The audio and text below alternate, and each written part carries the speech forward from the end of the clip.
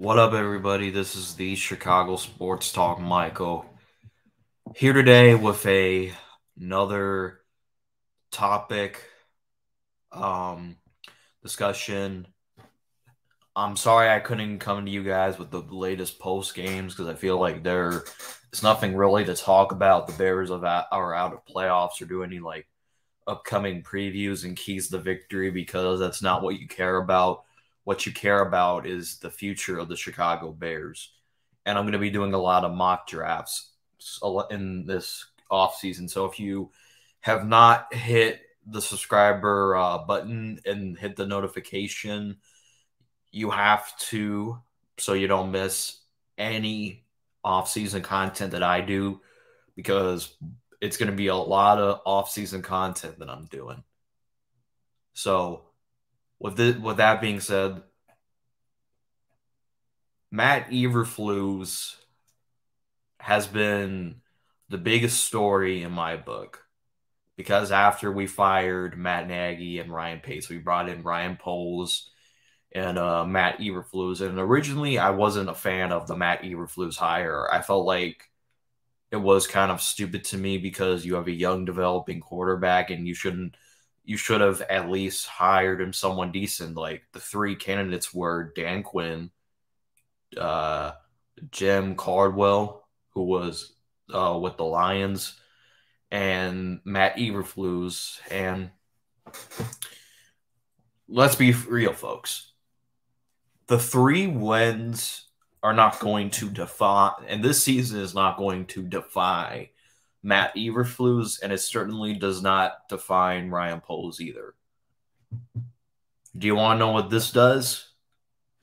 This says, hey, after we put up a fight against the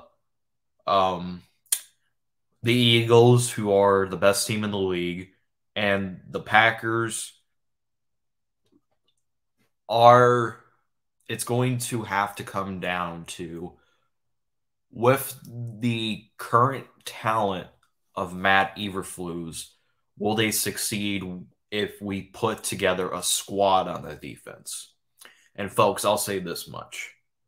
The first 5 games before the mini bye week, where we were making Justin Fields look more of a pocket passer than a read option offense.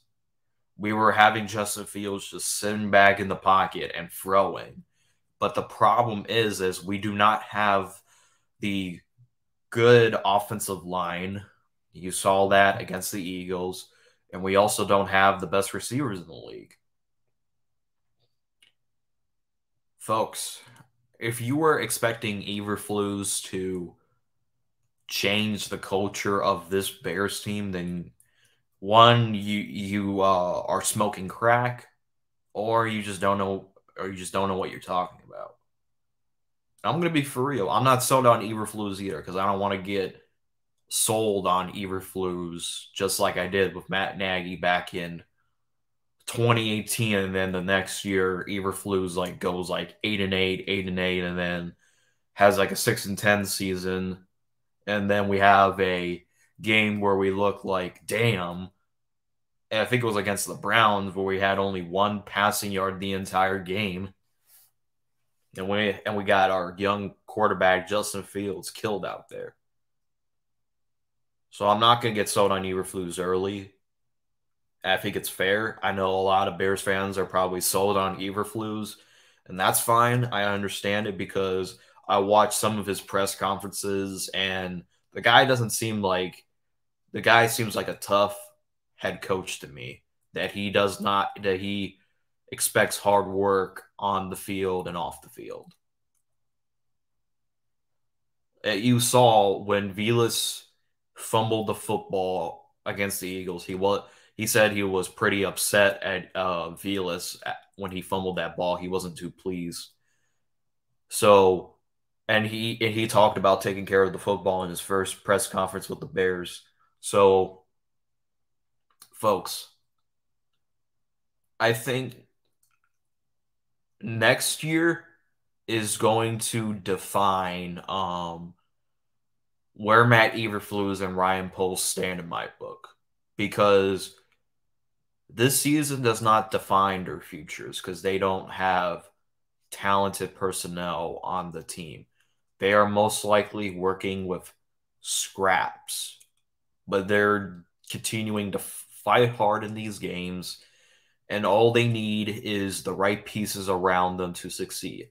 And I will say this, we need to have a balanced attack with a average offense and a good defense. You saw the 49ers, how they run their team.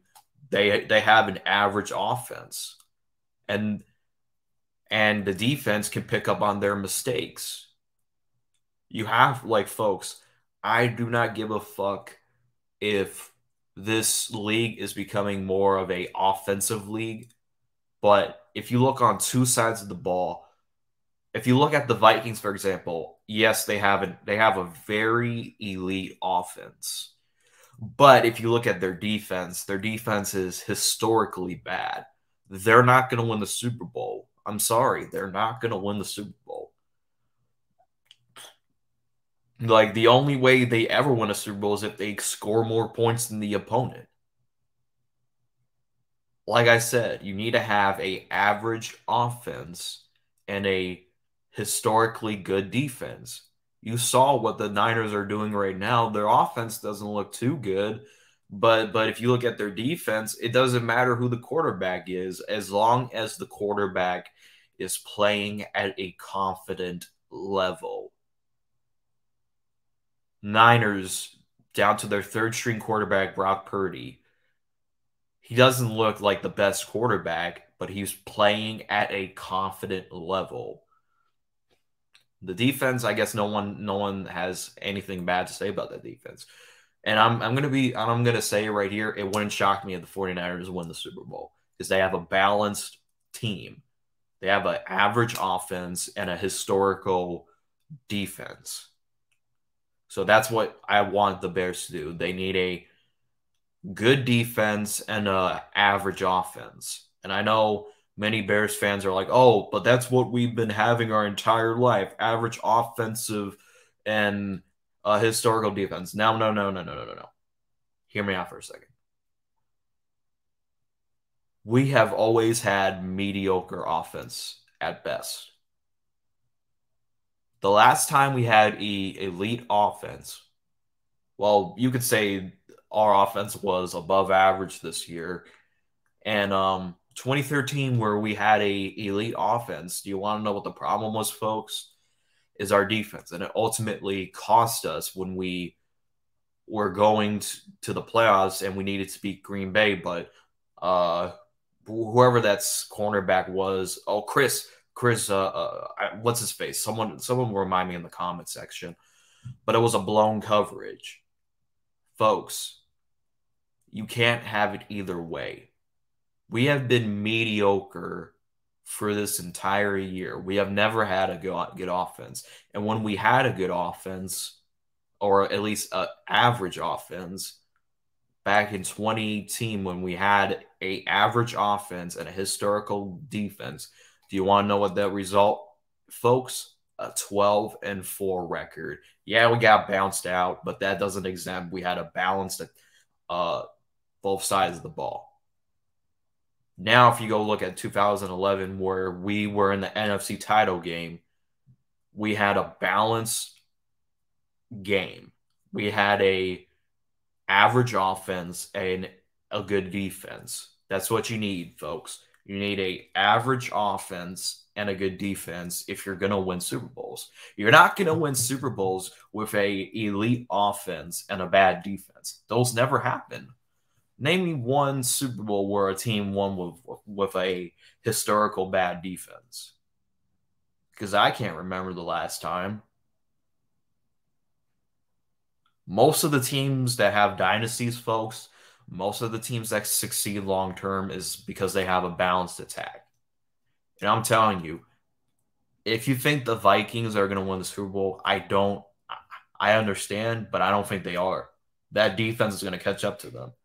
They might have got lucky against the Colts, but they're not like if they're going up against a team, Kansas City, Philadelphia, or any other elite offense, they're done.